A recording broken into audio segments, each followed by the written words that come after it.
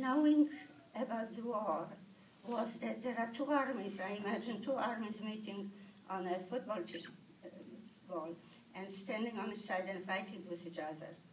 And I will be watching it the way I watch a football game from my grandparents' window.